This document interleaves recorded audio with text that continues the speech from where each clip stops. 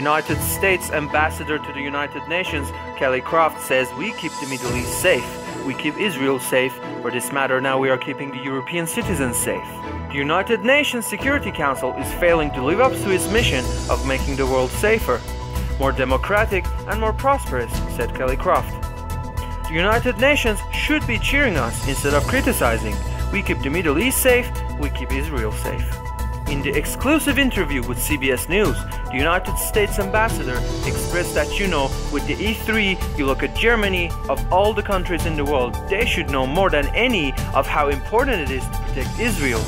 And so, we don't mind standing alone.